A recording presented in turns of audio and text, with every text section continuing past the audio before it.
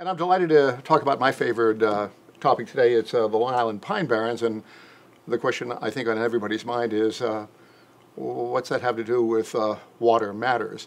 Well, the answer is that if water matters, the Pine Barrens matters a lot as well.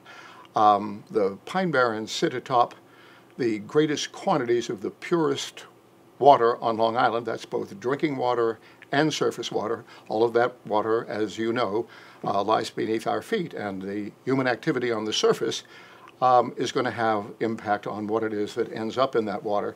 And one of the principal culprits is nitrogen, and it is wreaking havoc with our bays and our beaches and our surface waters, our drinking water, all of it being adversely impacted. We put 3 million people on the top of a finite island, and we didn't really figure out how we were going to make sure that we didn't exceed the carrying capacity of that island, how we were going to deal with our waste entering our source of our most important commodity, water.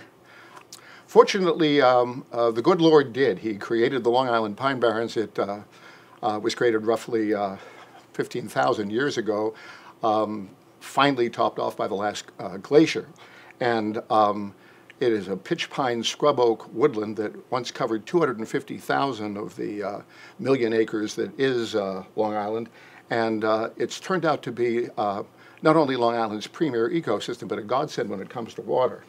This is roughly where the Pine Barrens are, extending from roughly Route 112 in Medford in the town of Brookhaven, extending into Riverhead town, down Peconic River to Peconic Bay, and out on Southampton to the Shinnecock Canal. Once it used to cover a quarter of Long Island's landscape. By 1989, we were down to about 125,000 acres left. And at that point, we were in trouble. These pitch pines and scrub oaks, well, they sat above this porous sandy soil that boasts the greatest biodiversity anywhere in the state of New York. So it was a wonderful natural treasure, a great place for hiking.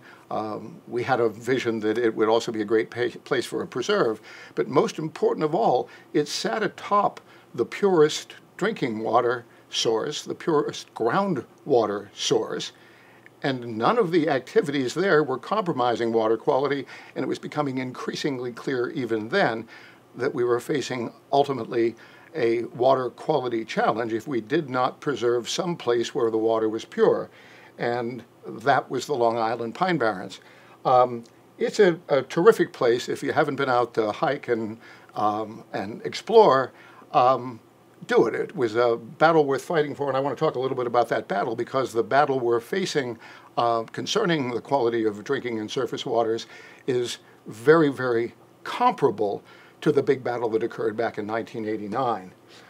The Pine Barrens, we said, sit atop that drinking water aquifer system, and you've probably seen it before, the model of the Upper Glacial and the Magothy and the Lloyd aquifer system, all of it providing pure, fresh drinking water. But the Upper Glacial, increasingly contaminated. We're turning more and more for drinking water to the Magothy aquifer. So these little trees that are sitting on top of this are doing something other than providing homes for the birds. They're helping us remain in our home. And there's really an absolute great diversity. You see plants and animals on Long Island that most people who live in suburbia just don't even know are here. But what we faced in 1989 was a total of 234 separate projects, development projects in Brookhaven, Riverhead, and Southampton. And the towns were approving them one at a time, as if one didn't impact the other. And the Pine Barrens Society came forward and said, for environmental law to make any sense, you have to look at the collective efforts of all that you're doing, not just say this strip mall over here or this residential subdivision over there won't hurt anything. We have to consider the impact of all 234. And so the Pine Barrens Society decided that we need to challenge what they were doing in court. And so we did. This is the scene that was set for a major legal battle.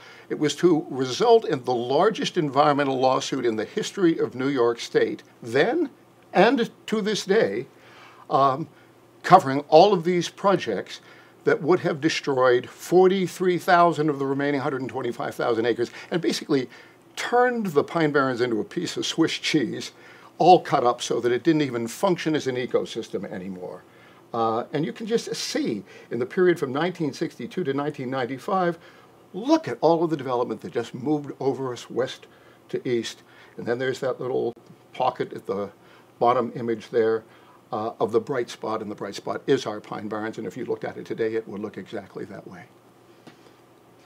The Pine Barrens Society brought the largest environmental lawsuit in the history of the state of New York on November 21st, 1989, and it stopped on that day all 234 projects. And you can imagine the roaring reaction from the developers and some other folks who had just never, ever considered this kind of thing before. And our argument was that you had to consider the collective impacts of all 234 before you could approve any.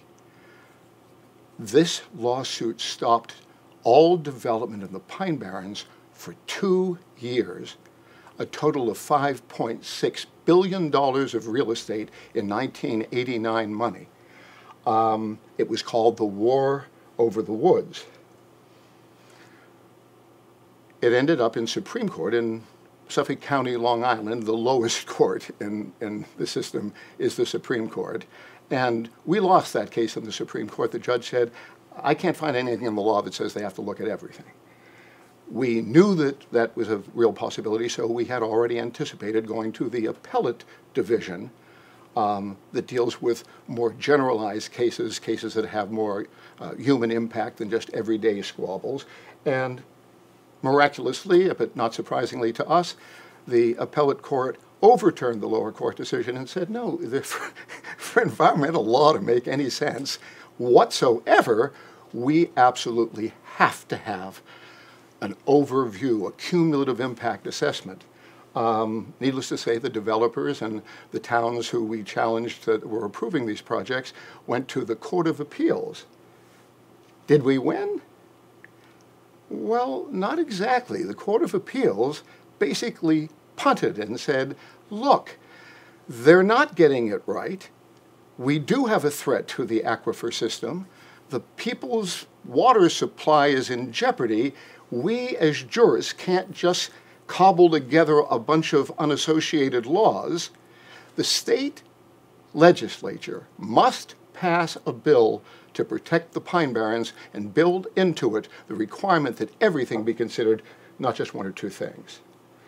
We worked to bring the two sides together during the winter of 1993. And in that legislative session, there were opponents and supporters, but increasingly the developers, frustrated by the fact that they were still not able to build, were willing to make concessions. And so what we did is we negotiated that the areas that were already developed could be developed, but only carefully, and the core area, the central undeveloped land, the land important to us today, mostly because that's where the cleanest water is and remains, that could not be developed at all.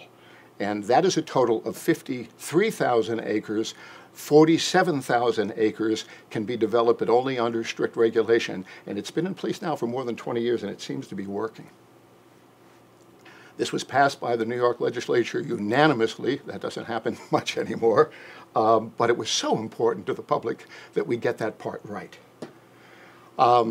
People, even the developers themselves, but politicians from the right and from the left, here, people like Senator Ken LaValle, Assemblyman Tom DiNapoli at the time, he's now the state controller, hovering above Governor Cuomo, who signed it into law that day, and a celebration, a veritable celebration in the press, radio, television, citizens coming out for the occasion to celebrate that we had finally, it was almost as though a collective will of the public had emerged and saying, the pavement stops here.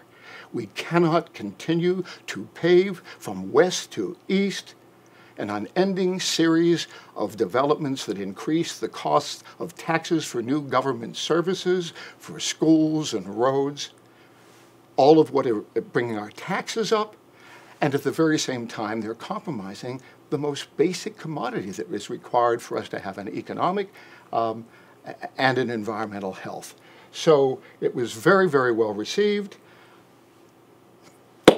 hailed as the Pine Barrens is saved.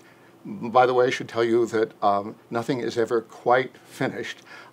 We have to continue to monitor the work of the New York State Pine Barrens Commission. It's composed of the supervisors of the towns of Brookhaven, Riverhead, and Southampton, someone representing the governor, someone representing the Suffolk County Executive.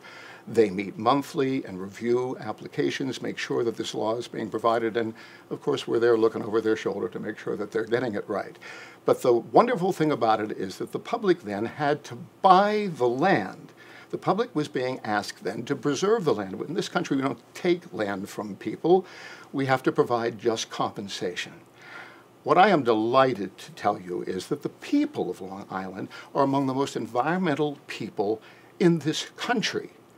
And they voted to create the Suffolk County Drinking Water Protection Program, which uses 1/4 penny in sales tax. And it was used along with the State Environmental Protection Fund, other county and town funds, to begin parcel by parcel, owner by owner, compensating them to the tune of $750 million. Wow. Given the anti-tax sentiment that we experience all the time, you'd think the public would push back hard against it. They voted by referendum 84% strong to support that because they care about water, and they care about water more than anything else in the environment. All of the focus on taxes and economy and business and growth fade to obscurity when we deal with water. The public is squarely behind whatever it takes. And already we're beginning to poll. How do they feel now? And those polls are reinforcing our commitment that if we give good water protection laws to the people, they will support them. And the Pine Barrens today, the Commission is working just as hard as ever to improve the quality of the Pine Barrens as an ecosystem and to make sure that its protection of water remains paramount.